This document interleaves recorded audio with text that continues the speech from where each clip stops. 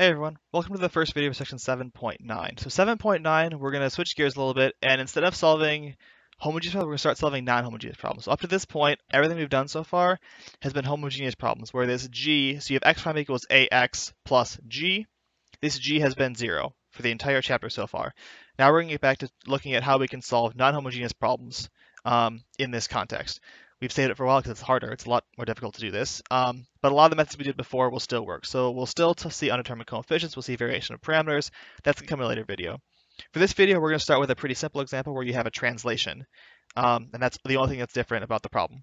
So this is going to be something where you'll see in like tank problems. If you look back at the tank problem from way back at the beginning of this chapter, it follows this form where there's a translation involved, and that's the only difference it is from being homogeneous. So we'll talk about how we can solve those problems and do a quick example of that just so you see what all that looks like. Let's go ahead and jump on into it. So non-homogeneous systems. Case number 1 is just translation. Now what I mean by translation is that I have x prime equals ax plus g. Now a can depend on t if it wants, but g is a constant vector. And again here we're going to assume the determinant of a is non-zero, just for convenience sake. So our system's almost homogeneous. It's homogeneous up to this little shift of just a plus something at the very end. That's a constant vector, doesn't depend on t. So how can we solve this problem? Well, we're going to use a little bit of a change of variables type thing like we've done before to do this. So because determinant of a is not 0, we can solve a times some vector b equals g for b. So this will be a system of equations you can solve by hand. Solve for the vector b such that a times b equals g. And then what I want to do is I want to make the substitution x equals y minus b. So I want to plug in for x, I want to plug in y minus this vector b we found before. Because a is invertible, we can find this and you can just solve the system to get there. So I want to plug that into my equation. So if I plug that into my equation, what do I get? Well, I get my left-hand side is y minus b prime. I'm plugging in y minus b for x in the first equation up here. So I get y minus b prime equals a times y minus b plus g. But now b is a constant vector, right? Because g is constant, so is b. So its derivative is 0. So the left-hand side just becomes a y prime. And this equals a y minus a b, because matrix multiplication is linear, plus g. But remember, ab equals g.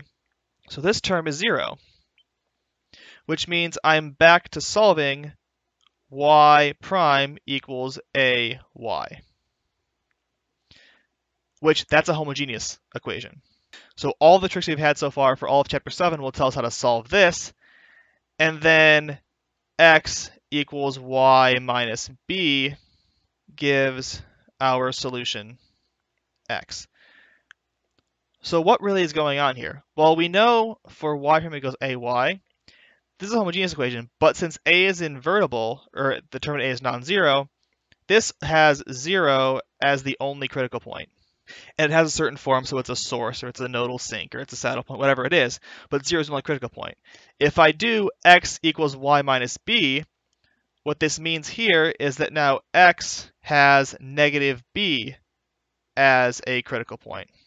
So basically all I'm doing is I'm taking the phase portrait for y around 0 and shifting it down to minus b.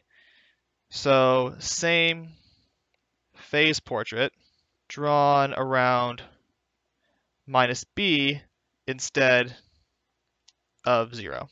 So if the g vector is a constant vector, it's just a translation, it's just a shift. So it puts the equilibrium point somewhere else instead of being at 0. And then it does this normal thing around there, whatever it happens to do, based on the problem as it's stated. So let's do a quick example of this to show you how this works out, because this is a pretty quick one to handle. So the example is find the general solution to x prime equals 5 minus 1, 2 x plus 1, 1. So our first step we have to find is we have to find this vector b to undo the translation. So I need to solve 5 minus 1, 2 times b1, b2 equals 1, 1. So this gives me 5b1 minus b2 equals 1. 2b1 plus 2b2 equals 1. And if you solve this out, I'm not going to do all the work. Then we get b1 is a quarter and b2 is a quarter. So then I want to set y equal to x plus 1/4, 1/4, i.e. x equals y minus 1/4, 1/4. And if I plug this in, I will see that y minus 1/4, 1/4, 1/4 prime equals 5 minus 1, 2, 2, y minus 1/4, 1/4, plus the vector 1, 1. And then the root of here is 0, so I just end up with a y prime equals 5 minus 1, 2, 2, y, and then these two terms will end up canceling like they did before. So then this guy is my function for y, and we've done this in the last video. The general solution to this, which I'm not going to work out again, you can do the details on this yourself, is y of t is c1 times 1, 2 e to the 3t plus c2 times 1, 1 e to the 4t. So then what is x? Then x of t is going to be c1 times 1, 2 e to the 3t plus c2 times 1, 1 e to the 4t minus 1/4, 1/4. So what is this? This is an unstable node centered at negative 1/4, 1/4.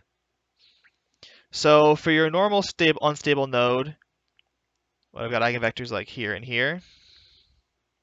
It's centered at 0, and you've got curves that sort of go like this and go like this, that kind of thing. Now instead, they're just centered off here. And my curves do the same sorts of things in this area here. It's just now off-centered. It's an unstable node, but it's shifted. All right, so there's the whole point there, that if I just have a translation, I can undo the translation and just get a shifted phase portrait, where instead of having it where it's centered at 0, it's dragged away and centered somewhere else. And those phase portraits aren't exactly correct. You should definitely look back at the ones you did before in chapter 7 to make sure you get those right. But that's it for this video, just a simple example of a non-homogeneous system we can solve fairly easily just by doing a translation. All right, thanks for watching, and I will see you in the next one.